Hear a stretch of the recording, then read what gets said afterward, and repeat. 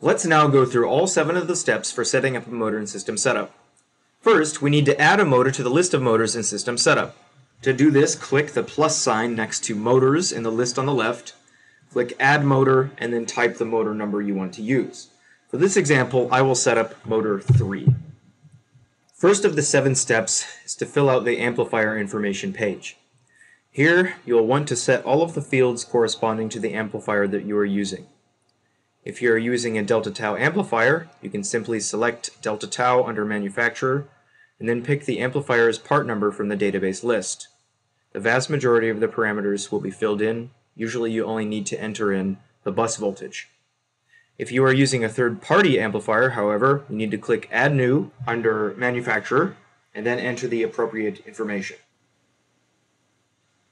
My particular amplifier for this example is manufactured by Delta Tau, so I'll select that from the list of manufacturers. And I'm using a 3U042 amplifier.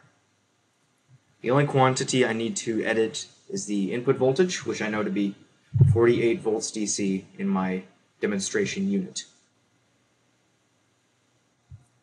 If you are entering information for a third-party amplifier, for direct PWM control of a DC brushless motor, you need to make sure that the following parameters are specified.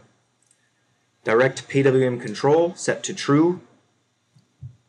PWM command set to true. Maximum input voltage needs to be specified.